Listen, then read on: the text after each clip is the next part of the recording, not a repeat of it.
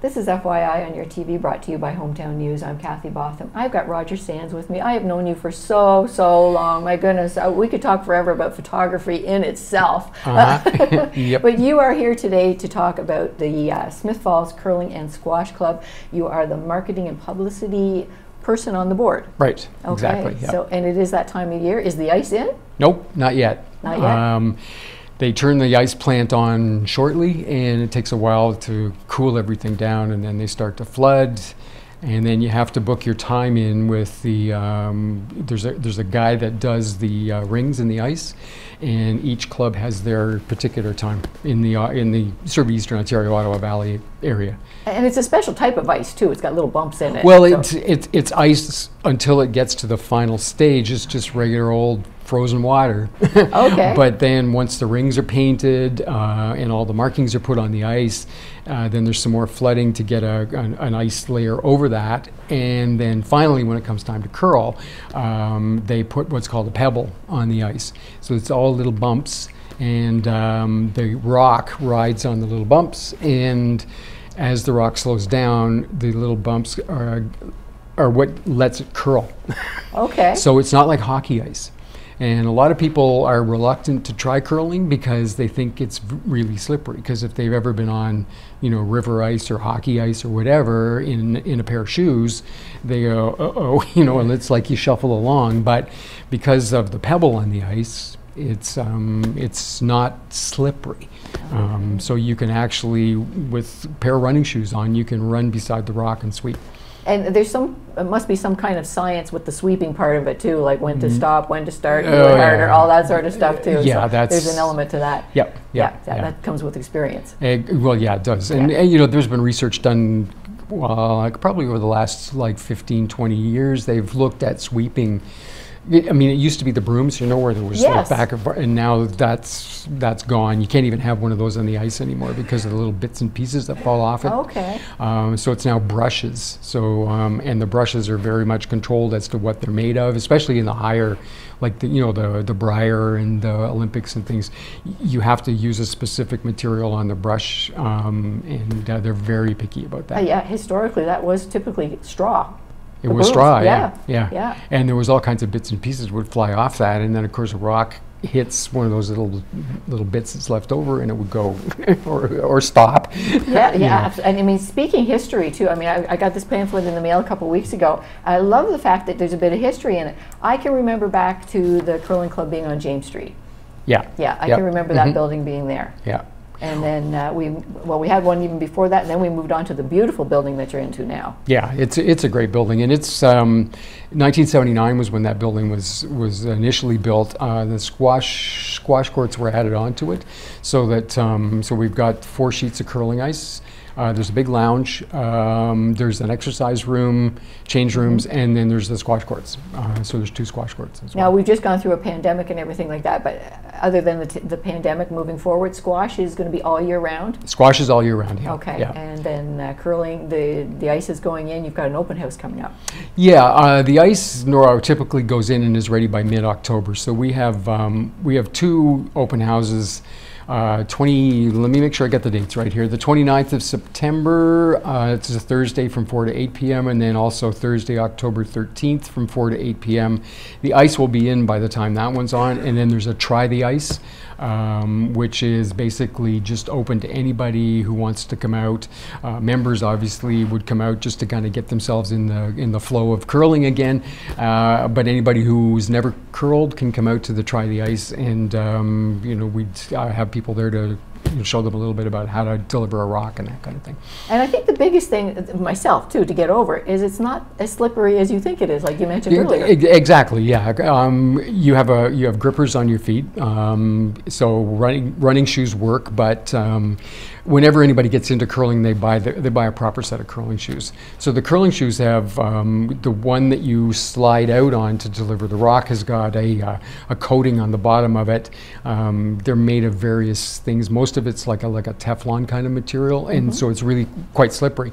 But you put a rubber gripper over top of that for most of the time, and then only when you're going to deliver the rock do you put the the slippery part down that allows you to slide out and deliver the rock. Now I have seen an apparatus that people use that can't get down and bend and do it. It's almost like a pole. Yeah, it's called a stick, and it's stick curling, and it's opened up curling to thousands and thousands more people who've got bad knees or hips, or that just don't feel comfortable crouching down. And you've seen it on TV. I mean, those people are all they've curled since they were like 5 years old. Most of them, and they're so steady on the ice.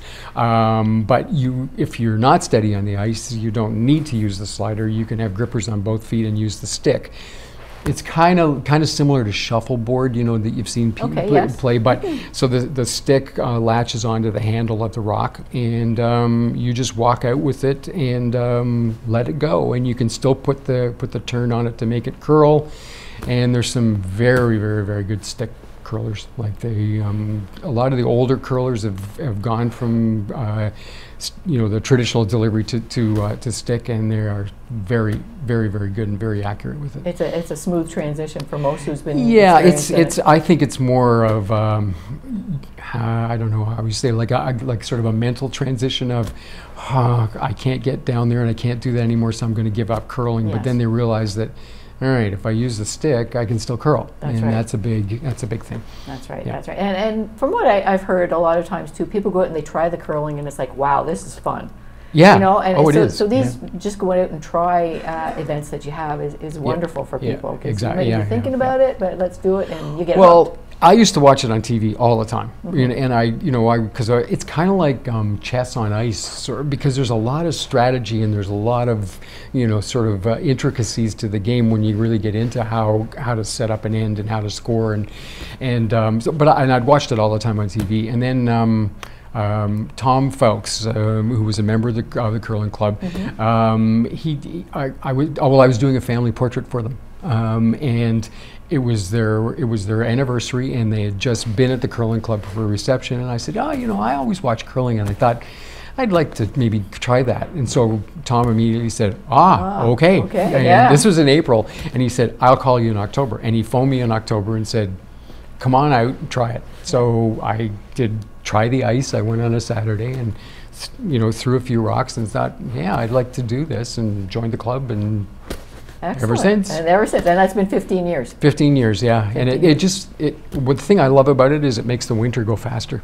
It does. Like it starts in October, and Christmas hits, but you curl like maybe 2-3 times a week, and all of a sudden it's April. If you're not a winter person, I've heard that so many times, like embrace something that's wintry. If you like skating, if you like curling, if you like skiing, embrace something that's just got something to do with winter, because it can be a long. And the other thing I like about it is that I don't like the cold. Like people say, well, why do you? If you don't like the cold, why are you curling? But the good thing is that it's temperature controlled. It is below freezing inside the arena, but there's no wind.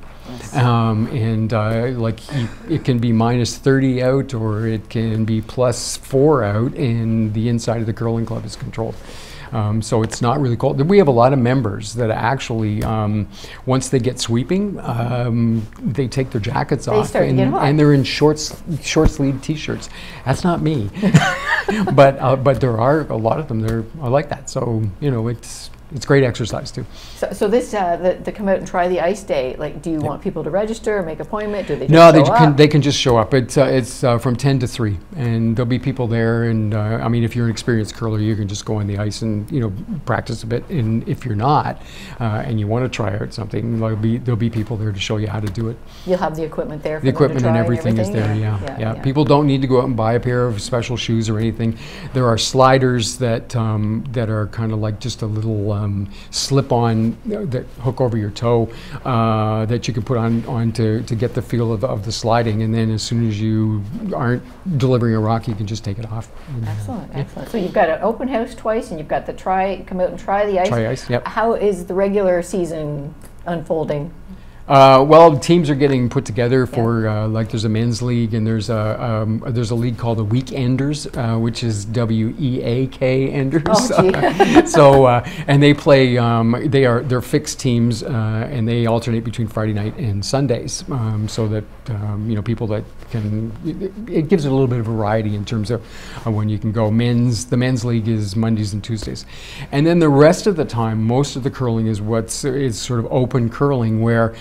You just come and your name is on a little tag and there's four little bins and one says lead, second, vice, and skip, and you just put your name tag in the position that you want to play. Oh, okay. And then about 10 minutes before the time to start, the convener of the league just pulls names out of the bins and they make up teams. And so every time you come, you play with different people.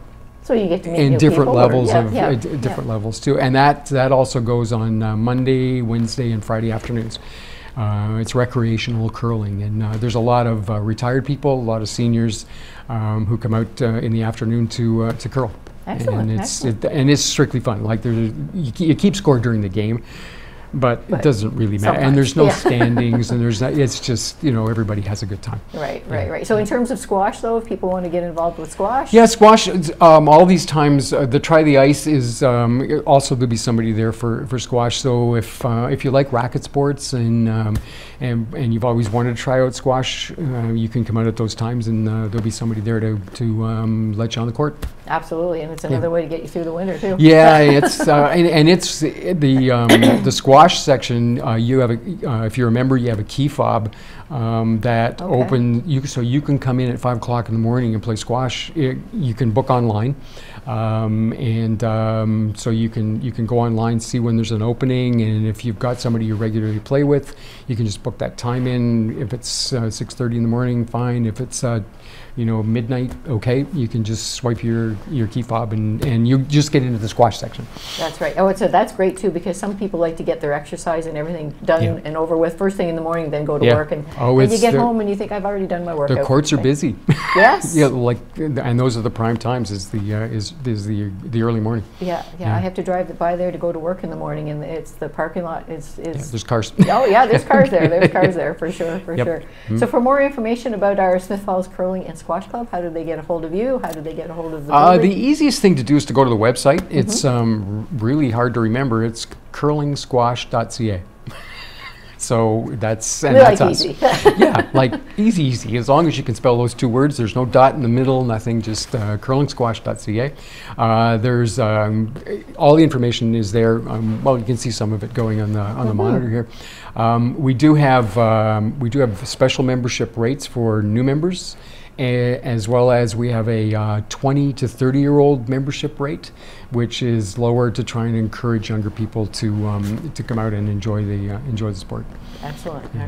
Well, this is great. Thank you very much for coming and talking to us today about all this too. And is there anything you'd like to say before we wrap up? We have a Learn to Curl program and it starts on the 5th of November. It's 5 sessions, 2 hours each on Saturdays from the 5th of November, and it's $85. And if you decide to join the club after you come to Learn to Curl, that comes off your first-year membership. Okay. So it's a great deal. We also have our youth curling program is starting up again on Saturday, November 5th is the first session. It's $95, and that's for the whole season. So it's a great sport for kids to learn. If you're looking for a sport for your kids in the winter on ice, it's not nearly as expensive as hockey because you don't have to buy all the equipment and not the registration and everything. So that's available, and registration for both of those is available online. So you can just go to the curling website and look under youth curling, and there's a registration online form right there. All right. So is this the first after the pandemic? Is this the first year that sort of looks normal again? Yeah. Youth curling stopped completely over the time the pandemic was on. We did run Learn to Curl, but not very many people were doing it because it was this whole thing about, are you open, are you not, are you going to, all the government regulation and everything too.